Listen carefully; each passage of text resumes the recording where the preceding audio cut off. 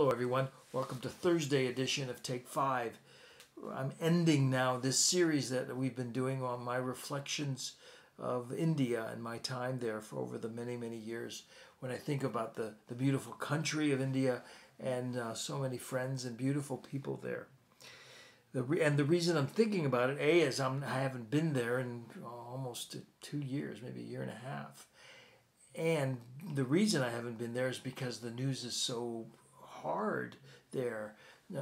COVID is worse in India right now than it has been in any place in the world. And if you would read my emails, I get a daily list of prayer requests from my friends over there and from the ministries over there. If you would read the news, it's hard to hear. It's hard to read. It's very painful. And now on top of that, I don't know if you watch the news, right now they are in cyclone season. And so in the last couple of weeks, two very intense cyclones have been in the news that are coming down on that poor country. And so as I reflect, I'm going to end this time now, as I reflect on my friends in India, the passage of scripture that comes to my mind comes from Romans chapter 8 about creation is groaning. And in a sense, that's what we are seeing. Creation is groaning. And it's not meant to be this way. When you hear of the pain, when you hear of the suffering, when you hear of cyclones and tornadoes, that's not the way it was meant to be. I mean, everything in nature, it wears down and dies. Nature is in a constant stage of pain and suffering. India for sure, but our lives as well. Our bodies break down. That's just the way things are now, and creation is groaning. Let me read to you from the Apostle Paul, Romans chapter 8. He begins by saying this, and I'll get there, when he says, I consider that the sufferings of this present time are not worth comparing with the glory that is going to be revealed. Now, what sufferings of this present time is he talking about? Here's what he says. For the creation was subject to futility, not willingly, but because of him who subjected it in hope, that the creation itself will one day be set free from the bondage to decay into the glorious freedom of God's children. One day, all of that groaning, all of the pain will be set free in creation. Tornadoes and COVID and cyclones. And yet he says this, for we know that the whole creation has been groaning together with labor pains like childbirth until now.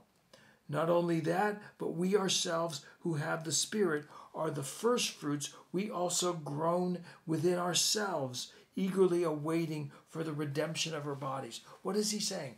He is saying that the creation, with all of its pain, with all of its COVID disease, with its cyclones, with the whole cycle of life and death, all of that are like childbirth. Think about childbirth for a minute. Those labor pains will not last forever. The pains are real. The pains are excruciating. You read the news and you know that it is. But there is hope. What does he say? The creation itself will be set free from the bondage to decay into the glorious freedom of God's children. Eventually, those labor pains will bring forth life.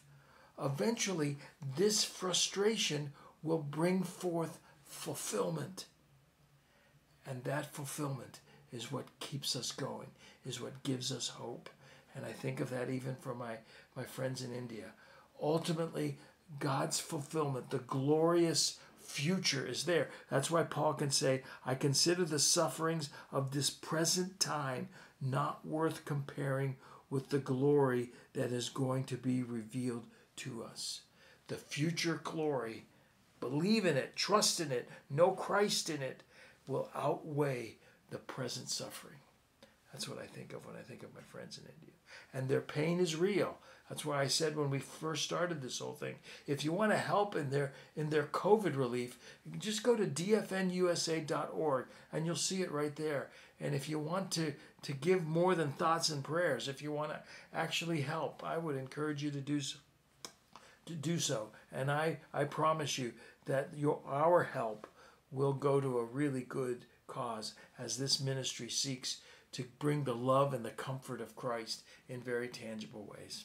Well, anyway, I thank you for allowing me to go down memory lane with my friends in India and the life lessons I've learned from being there. I hope one day I can return again.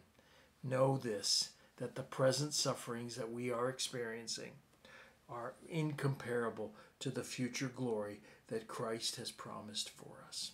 His resurrection is proof of that. I'll see you next week when we begin a new series. So long.